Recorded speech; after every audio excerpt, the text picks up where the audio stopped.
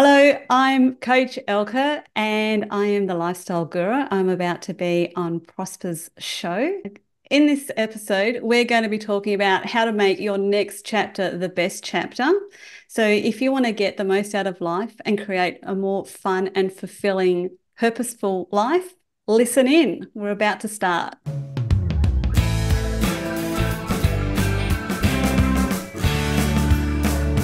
Now, ladies and gentlemen, welcome to yet another exciting episode of the Online Prosperity Show, where we explore pathways to living a life full of bloom. Now, I'm your host, Prosper Taruvinga, and today we've got a guest whose name embodies her mission. She's none other than Coach Elke, the maestro of crafting lives teeming with purpose, passion, and plenty of pizzazz. Now, Elke, how are you doing today? I'm doing fabulous. How are you today, Prosper?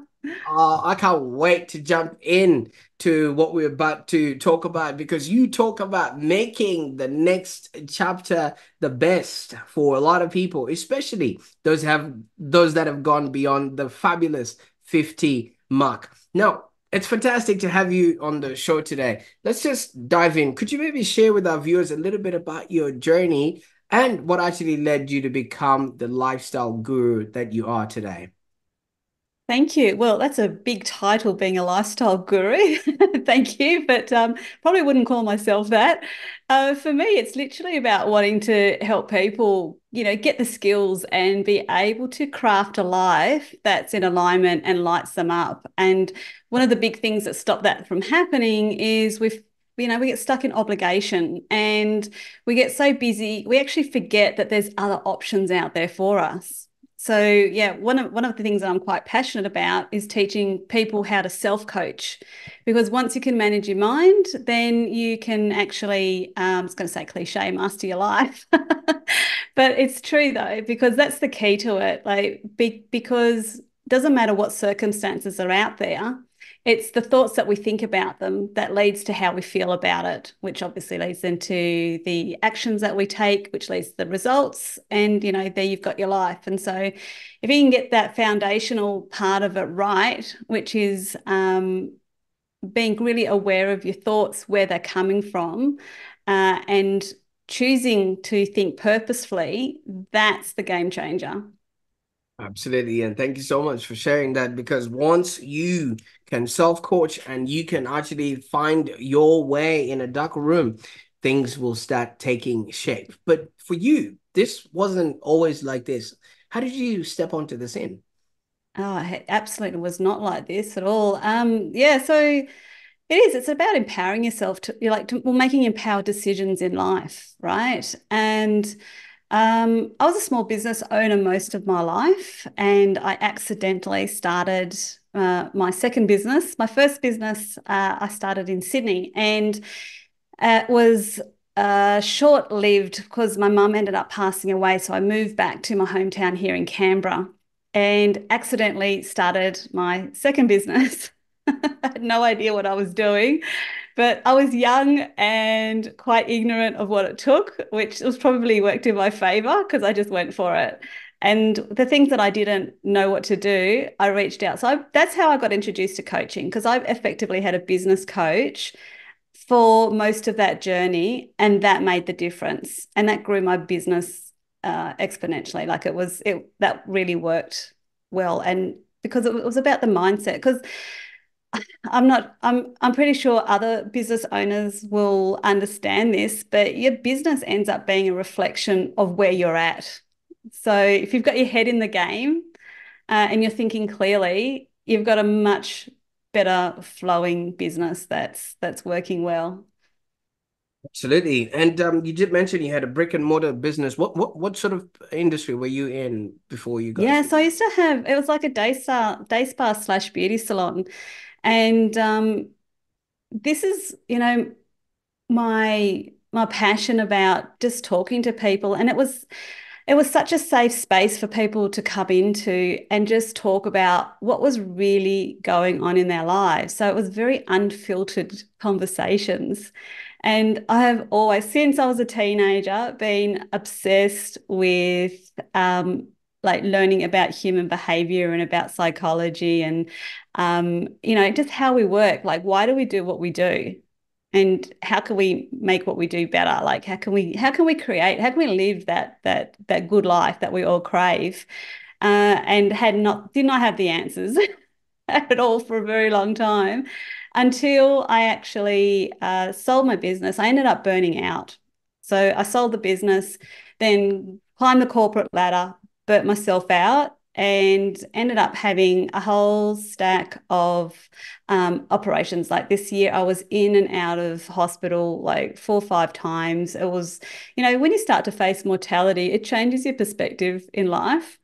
And the solution for the doctors was basically to keep me on pain meds to manage that. But all they did, they just, sounds harsh, but basically made me fat, slow, and stupid. Like that medication just fuddled my brain and it was awful. So I went back to the doctor and I was like, I can't live like this. Like, this is awful. Like, I'm not living. I feel like a zombie. Like, lights are on, nobody's home. And she goes, well, I don't have anything else to offer you. And I was like, what, nothing? Like, seriously, nothing?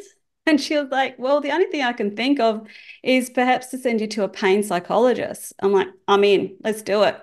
That's when I actually started learning about how the brain works and how much control we actually have, but how little we talk about it. Now, neuroscience and neuroplasticity is becoming better known, which is brilliant because it is such a, that makes a difference when you actually understand that you have a human brain and it acts in certain ways that we have those hard wirings in our brain. When you understand that, then you stop buying into it. You stop creating drama for yourself. You start leading a better quality of life. You start making better decisions. So Mm, I yeah, quite that was like my that. game changer. Absolutely, because I viscerally believe for us to live the life that we crave for and want to, we need to learn how to actually use our brain in order for it to give us those ideas. Because there's two parts of the brain, the conscious and the subconscious, but not a lot of people have a clue on how to actually manipulate that. But I'm still hung up on, your day spa days. People that go to a day spa seem to have their time, money, and lifestyle in order. Did you find that that was the sort of clientele that you were sort of picking up? Or what were those conversations that you were having with people at that time?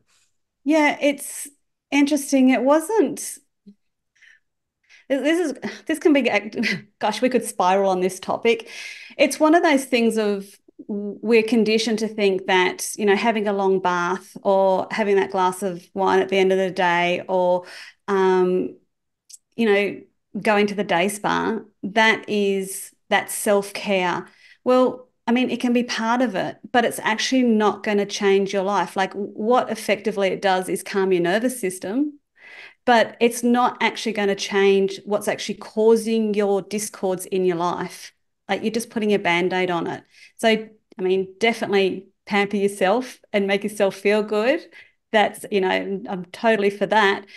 But then go a little bit deeper. Like, what are the decisions that you're making? What are the thoughts that you're thinking in your life that are leading you to feel this way, that are leading you to choose the things that you're choosing, to leading you to have those conversations that you're having, and the discords that you're having and feeling, when we live in obligation, we then begin to feel resentful because we get empty. And that's the thing that we have to stop is to stop selling ourselves to have all this massive amount of external validation, making everybody else happy, uh, to feel good about ourselves because it doesn't work. It just exhausts us.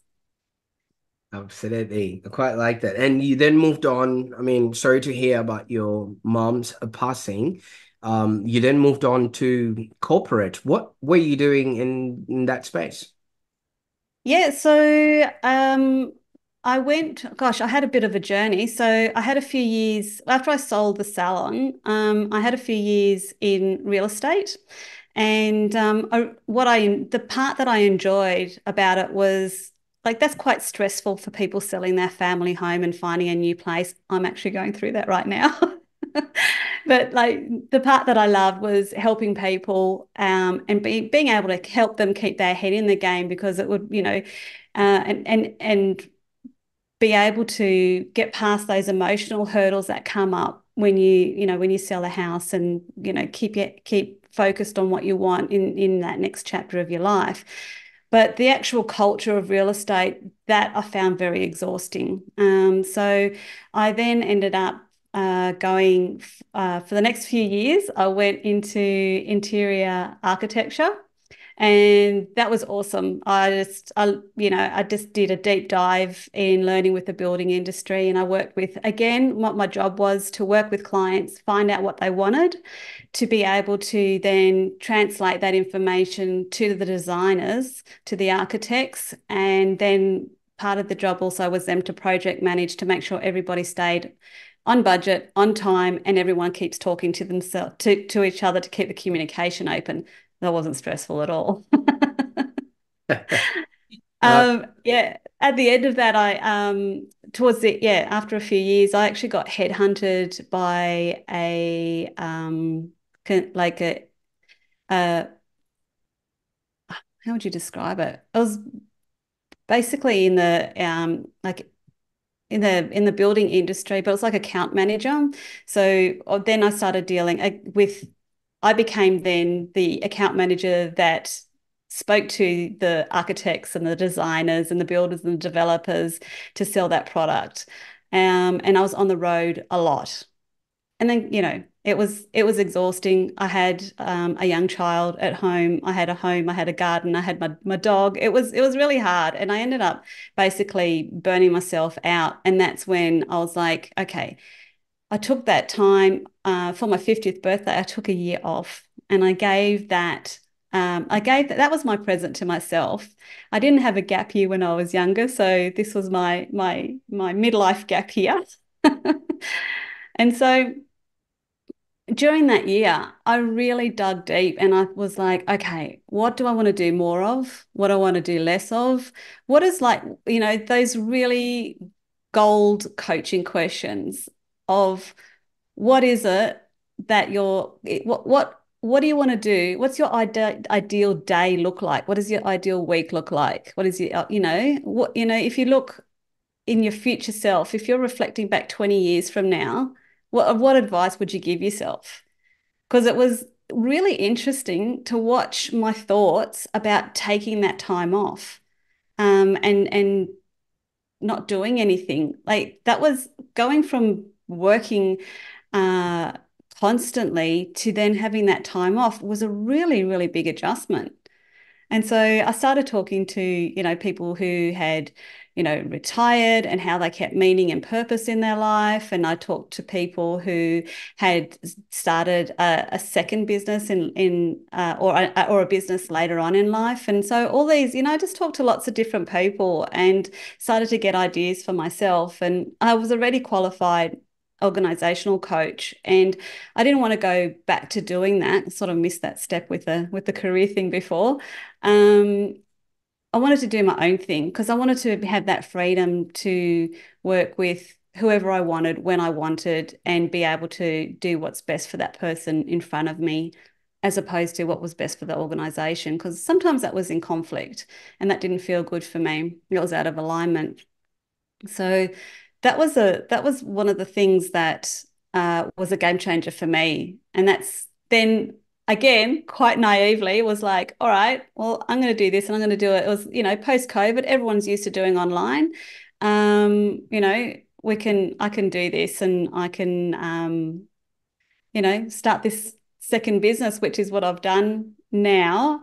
And I feel like learning all the online things has been huge. Like, it's never ending. Like, the technology never stops changing. You feel like you get your head wrapped around something, and then it changes again, and you've got to learn a whole new set of things. But it's a good space. It's something that it works for me, and I'm able to help a lot more people than before that, where it was literally only you could only work with people that were, in your vicinity. So yeah. that's a little summary. Absolutely. And thank you so much for taking us on that journey, because that really then ties together everything that you have done. Because from what I've just noticed, you basically are. a relationship builder, a people's person. Because if you look at the spa days, that's all people, and then real estate, and then the architecture, connecting the architects with the client. I can imagine the stress because both these people speak a totally different language, and you had to translate that, Yeah. what clients wanted and what is possible. And half of the times people don't understand that. Now you've just packaged it up into a really neat package, and you're giving people those fundamental tools for having a quality life, especially after they've gone past the age of 50. And good on you for taking that time off, because it's like I was explaining to you earlier, you literally represent like a ball. You had to pull yourself back in order to catapult yourself into the future. So during this year, did you go anywhere, or did you just stay put? And how did you then fill up that time? Because, like you said, you didn't know what to do with yourself. I Now that so didn't. yeah. And it's so common. Like I hear so many people who have, who are in middle age and beyond, who have worked so hard all of their life that they haven't like delved into having a passion or a hobby or something that they are really invested in because they're so exhausted, literally just from raising a family, working, holding it, all of that sort of thing. And so tank's empty. Like, and when we're that exhausted, the thought of actually then taking on something new doesn't bring pleasure. It's like, oh my gosh, that's another thing on my plate. And where all you want to do is take things off your plate. So that was for me, that was what I did when I took that year off. I just literally took everything off my plate and then was like really sat with what are the things that I used to do when I was a kid, for example. And I was like, I just absolutely loved doing painting and I loved doing pottery. And so I got into that. I fixed up my garden and did all those little jobs around the house. And that's when things started to evolve because then I was started having other people starting to ask me about my journey because they were curious. They didn't feel brave enough to do that themselves.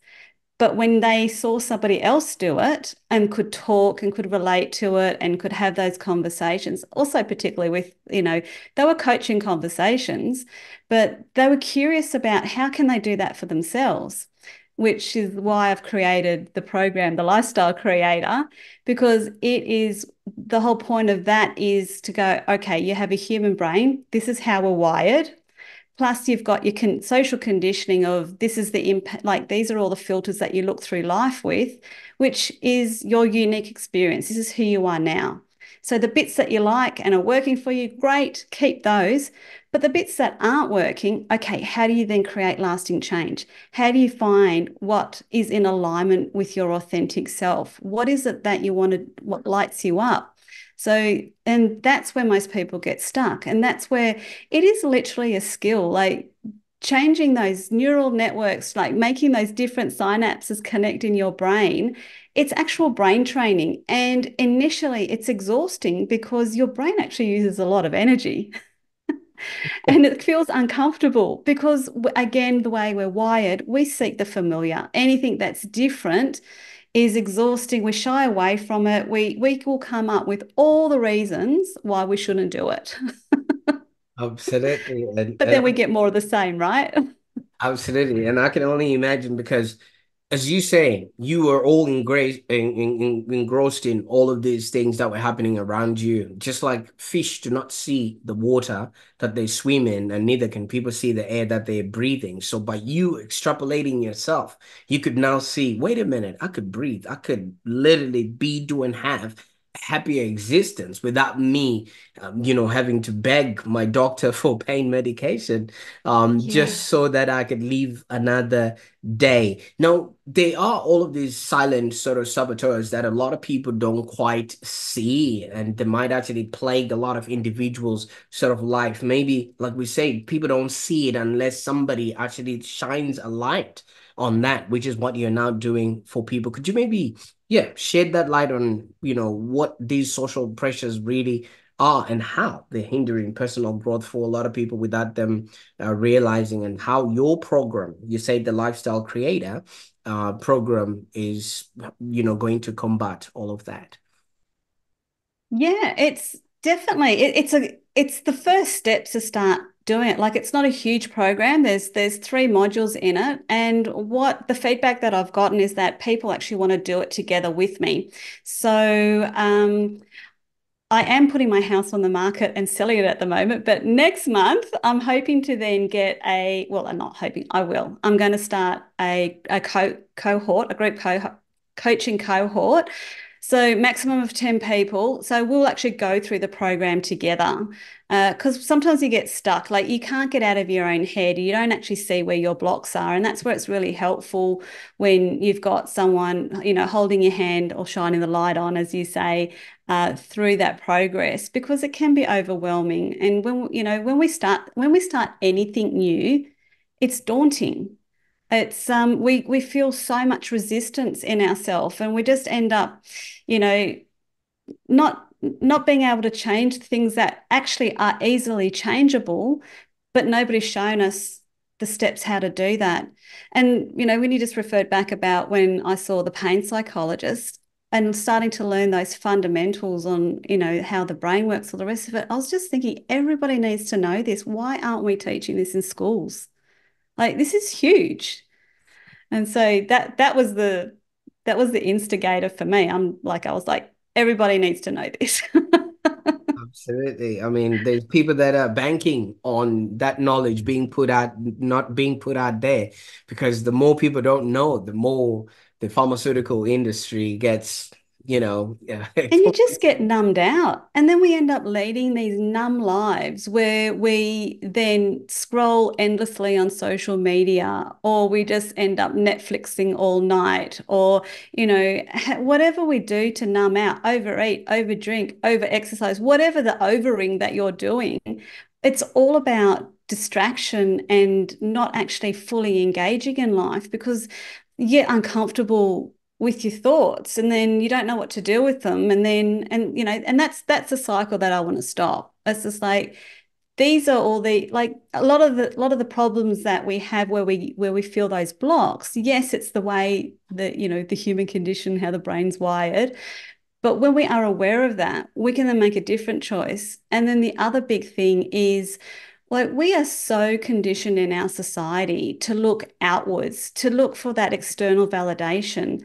And it's a really, really disempowering way to live. And, we're starting to get more, there's starting to be a bit more of a movement with it. And I mean, it resonated a lot more with the younger generations, but like that Barbie movie that they put out, like they talked about all the different ways where we've been conditioned to think certain ways, and we need to have all of these things to be happy or to be worthy. And it's not true. Like that is a bottomless pit and you know what? It's also a multi-billion dollar industry to keep us feeling unworthy.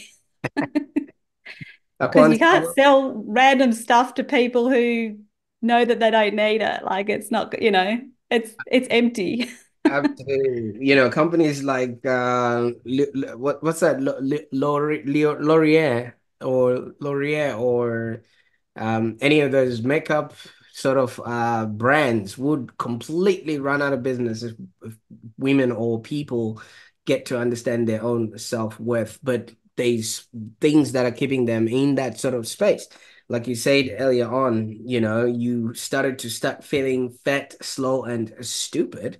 And when somebody is in that vegetative position, that's when that whole 15 seconds on Netflix asking you if you're still watching this episode so it goes to the next one will actually keep you logged in for as long as you are there while you're thumping through social media that is making you feel inadequate, and then the cycle just keeps going like that. But you cut that cycle for yourself. You put a pattern break by taking time off, taking yourself out of, the humdrum of everything else that was happening in your life. Now, indulge me here for a little bit, Elke. What you went through sounds to me like a rite of passage.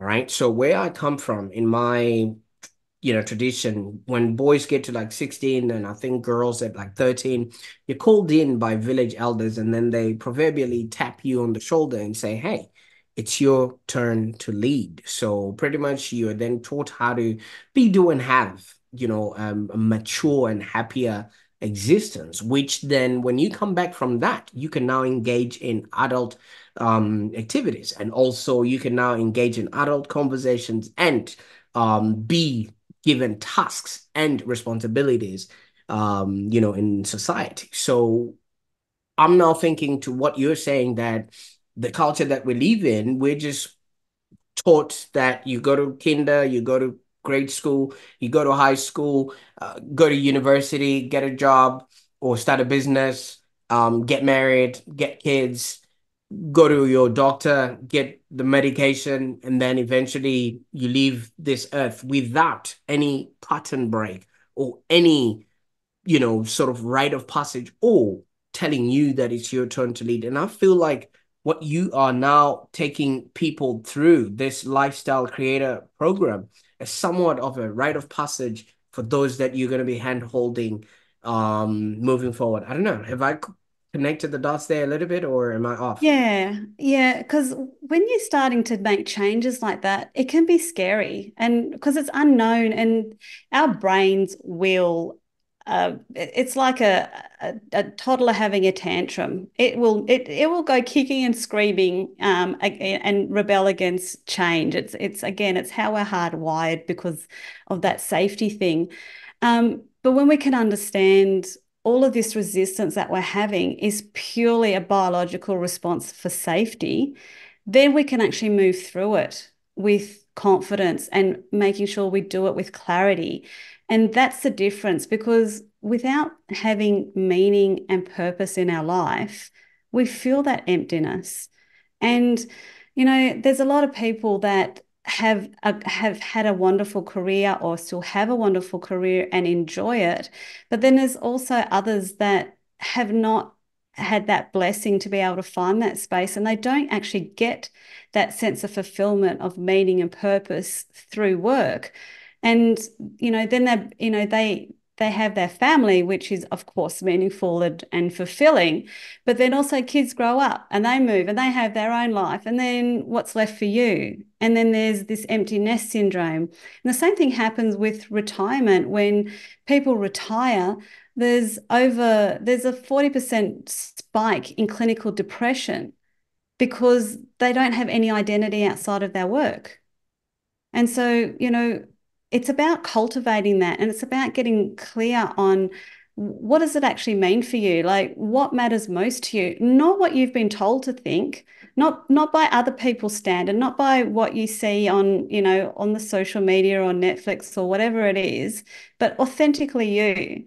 And it can be really random, like really, really random things that, you know, your sense of meaning could be as random as rehabilitating sick plants and being able to, you might have a green thumb and that you get a really deep sense of fulfillment out of doing that when a friend who does not have a green thumb and be able to give that, a beautiful, healthy plant back to them.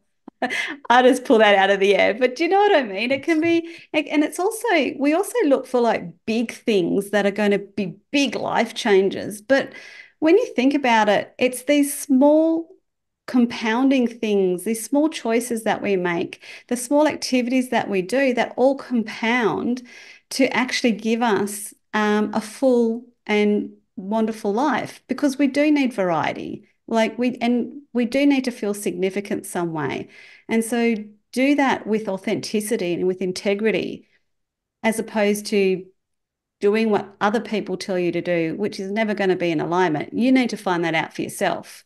But again, we don't get taught that stuff. Absolutely. And for those that are looking to either be initiated or create a life that they don't want to escape, what would be the best way that they can get a hold of you, Elke? So I have a website, so coachelke.com.au. So Elke is ELKE. And yeah, also on socials as well. Absolutely. I'll make sure that all those links are in the show notes below. Now, there's one thing, as soon as I came to Australia, okay, there's one statement that has stuck with me, and I think you would resonate with this. A lot of the people around here always have this statement to say, nah, she'll be all right, mate. Do you know what I mean? Like, yeah, we'll figure it out when it happens. You don't have to go and poke a stick at a crocodile if it's if it's lying down there, leave it as it is. If you throw things at a crocodile, they might actually ask you to go and retrieve them. So we don't want that happening. So for those who might be hesitant to maybe get started on this journey, first of all, what are they missing out on? And what sort of words of encouragement can you also advise them to take on, especially when it comes to what you're offering? Look, I think that this, we get really scared of emotions. But when you actually look at what an emotion is, it is basically a transient sensation in the body that goes. But as adults, we get taught not to express them, to hold them in, not to be able. And I think when you start to go a little bit deeper about the things that block you, you start having things that come up, and that can feel confronting. And a lot of people get worried about doing that, thinking, "Oh my gosh, if I open that door, then I'm gonna, it's gonna be all bad, and I'm gonna be a mess forever." And you're not. Like it's transient. It's, yes, things can come up, but then when you've dealt with it, then you actually have this beautiful freedom in your life to start to be able to have authentic choices, empowered choices about what you want to do with moving forward. And the other thing, you have the clarity to say no, what's not in alignment with you anymore. And you stop feeling resentful. You don't feel obligated anymore. You do things that you want to do, and you do it with a clean heart, as opposed to doing it, with the invisible barter system. It's like, all right, I do this for you, but then you owe me. Like all of those ick feelings and those things that lead to drama down the track, all of those, you stop making decisions that lead you down those paths.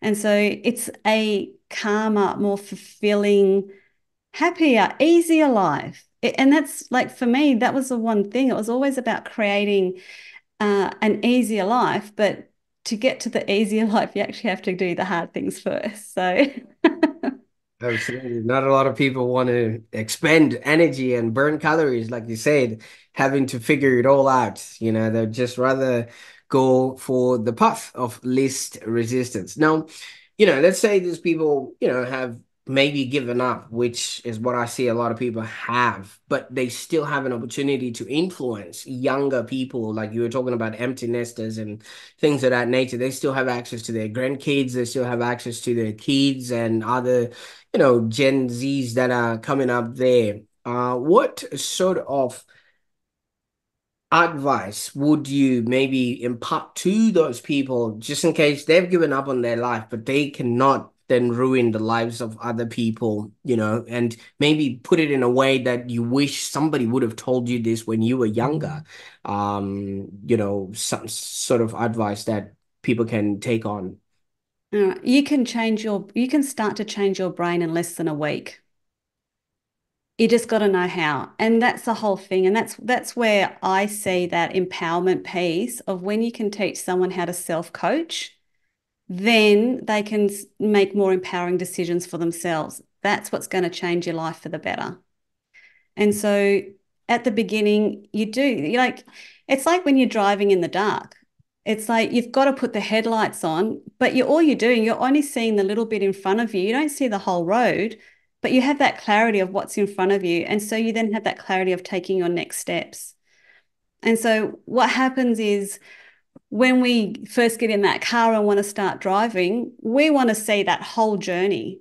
And look, yes, put in your GPS, your destination. You need to do that. So begin with the end in mind, but then just focus on that next step. Don't get in that overwhelm of you have to get it all right. Like we get stuck in this perfectionist mindset of like, unless I can do this perfectly, unless I can get this right, I can't do anything better. I what's the point in doing it? Because I don't have this, I don't know how to get it right or to do it right or to be perfect in what I'm creating. And it's not about that. It's that keeps us stuck. But when we can just focus on what's in front of us, what's that next step? And it's those tiny moments, it's those tiny decisions that we make on a daily basis that compound to Mm, leading a better life. So if you make a decision that makes your life 1% or 2% better, just think about that. By the end of the year, how much better is your life going to be? If you can make, even if it's just 10 decisions that you do differently, but your life then becomes 10% better, what does that look like after a month, after 6 months, after a year?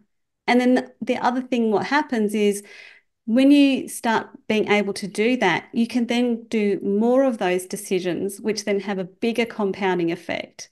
And that's when it starts to snowball, but not at the beginning. At the beginning, it's challenging because you don't know what you don't know. Like mm. I didn't know before I went to the pain psychologist. Absolutely. And you're absolutely right about that because so many people go to the end of their lives not realizing that, like you said, it only takes 1 week. You've lived maybe 99 years. You couldn't find a week in your life that you could actually give to changing your brain and small things like that. And there's one thing that I discovered. I don't know if you're okay to hear this, but I used to smoke and I went on the internet because I wanted to quit because my kids, were growing up and I didn't want to be that dad. And I actually realized is it takes 3 seconds to get past a craving. Now you can imagine, and I practice that. One, two, three, you no longer need a cigarette, and it takes a lot of mindset as well, and the why to want to actually do that. Now you can imagine every one of those people dying of emphysema, causing secondhand smoking to people, they don't have 3 seconds to take control of their brain. So you can imagine there's so many other things. You keep referring to compounding. And I think there's, statements on the internet or in life that those that know about compounding benefit from it. Those that don't pay, those that can collect on that. So it's absolutely amazing what you're taking people on. But hey, this is about you. What's next? What? I was going Oh, sorry, I was going to say there's a lot of studies actually to show that people who have a really strong connection to their future self make better decisions in the now and actually have a better quality of life. So there's actually a lot of data to back that up. And I think that's what I ultimately create, in the lifestyle creator program. It is about investing in your future self, but you're going to actually start realizing those benefits today by doing that. But that connection, like that's the difference. And it's like having better quality relationships. Like your biggest gift that you can give to anybody else is personal development. So it might be a different way of looking at it.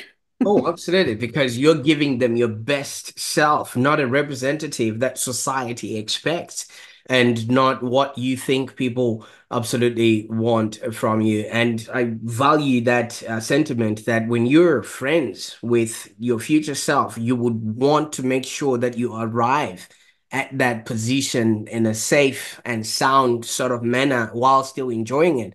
Because if you're not aligned with your future self, why would you want to support someone that you don't like? So if you like that person already, you will do things, connect with people, and showcase what it is that you possibly can.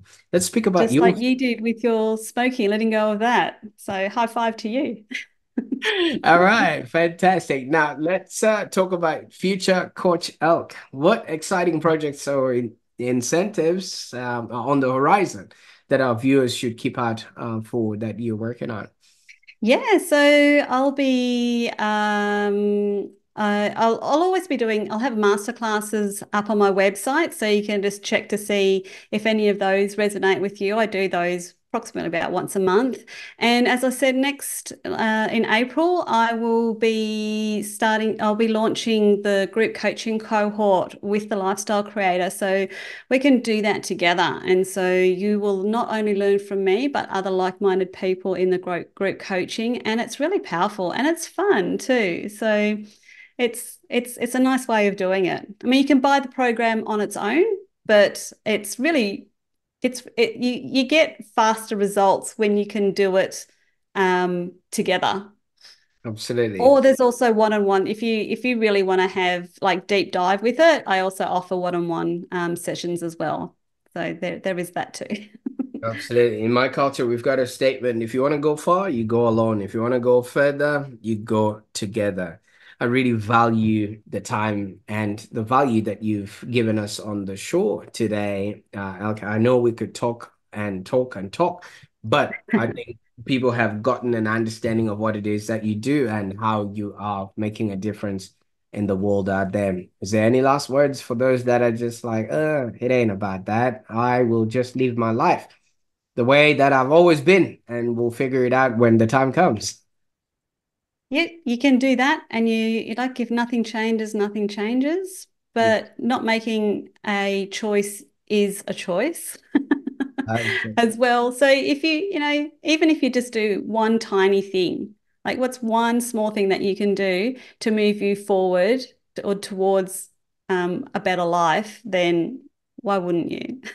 Absolutely. Well, thank you so much. And yeah, folks, what an enlightening and invigorating discussion we've had today. I mean, it puts a lot of things in perspective. So many people are just brushing things under the rug. And if you go into somebody's house with a cupboard that's got a few lumps in there, just know that they're just brushing things under there and not looking at them. So if you're ready to kickstart the next chapter of your life, with clarity, confidence, and purpose, be sure to check out the Lifestyle Creator program. And I will be putting the links in the show notes there. And I really believe if you're not investing in yourself, you're just not only shortchanging your life, but also the lives of those that you actually care about. And I don't think you're that selfish. So, investing in yourself is the greatest gift that you can give, first of all, to the ones that you love or claim to love,